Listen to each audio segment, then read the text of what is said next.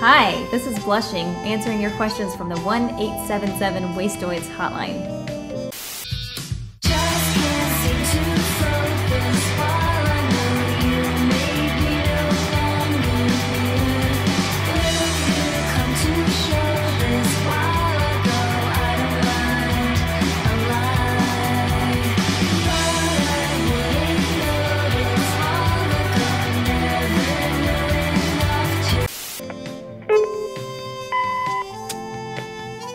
They describe your music as shoegaze, but every video I see, you guys are looking at the camera. Can you explain?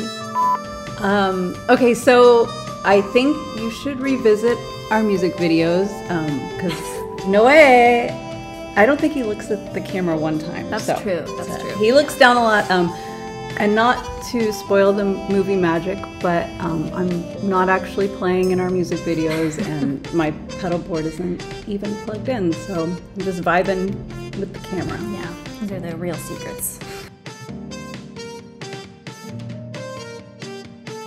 Yeah, I have a question. I take my shoes to get repaired to a cobbler, not too far from me, maybe about 5 or 6 miles away. And I'm just wondering, well, it's never been discussed, and he's a great fellow, but am I supposed to tip him? Do you tip a cobbler? I don't know. And if you guys have the answer, that would be fantastic. I would really love to know. And on a different note, I really appreciate the quality of this answering machine message. It's just fantastic. It reminds me of calling Ticketron in the early 90s in trying to get tickets for concerts. So bravo on that retro vibe. But yeah, just let me know. Can you, should you tip a cobbler? Is it insulting if you do? Is it insulting if you don't? I just don't know. So hopefully you can answer that. Thanks anyways. Have a great day. If I had a penny for everyone that asked me that. Yeah, well, we are the cobbler authorities. You know what I would do? I think that I would not tip your cobbler, but I would leave them a really generous Christmas bonus. That's what I would do. A Christmas bonus? Well, yeah, just give them some extra cash around Christmas time, and then it's a big thank you for the year. Because if you start tipping, then what if they start expecting? I mean, I know I did when I worked in the service industry, so that's what I would do. I like that.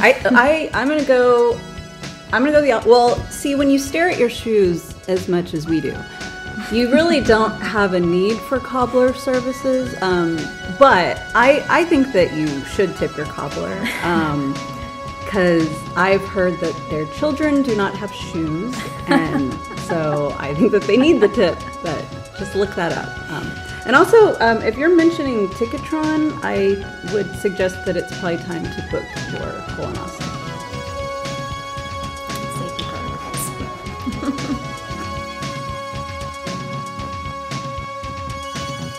Hey Blushing, everybody says that being in a band is like being married to your bandmates, but you are two married couples who are all bandmates.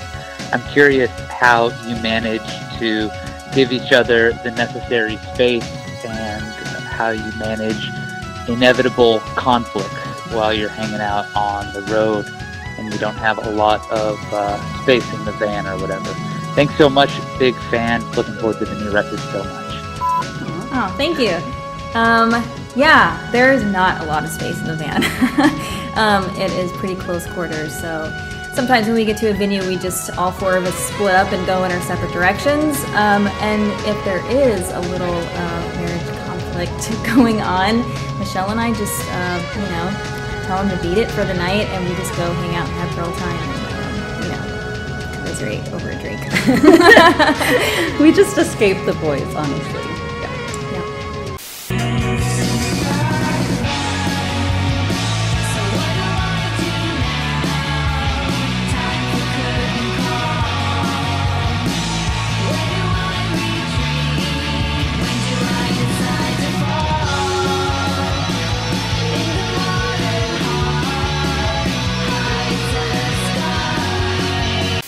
Hello, Blushing. Long-time listener, first-time caller. I'm Daniel. My question is, who designed your Peak Design t-shirt? It's really cool. Thanks. Thank you, Daniel. We think it's really cool too. So our drummer Jake drew that on his iPad. He's like a huge anime fan, and he's a really good illustrator. And he was just doodling on his iPad one night, and I saw the sketch, and it looked really cool. And I was like, I think we should use that for a blushing T-shirt. And so he wrote the letters, and it turns out like a lot of people like it, and it's one of our most popular designs. Yeah.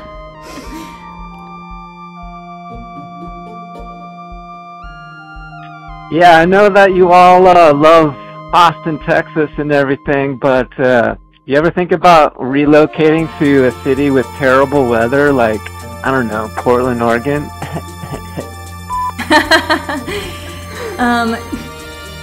No. We don't think about relocating to Portland. It's not on the list of our destinations. Michelle, you really like the desert, actually. So that's pretty much the opposite of what we're into weather-wise. We are looking forward to visiting them. Yes. I think like if I moved to Portland, I would probably get stopped daily by people thinking I was Carrie Brownstein. So, love Carrie, but yeah, I don't want that kind of drama. There can't be two Carries. But we will be in Portland on July 4th. So if you're free, and if you live in America, you are. So yeah, July 4th, Portland. We'll be there.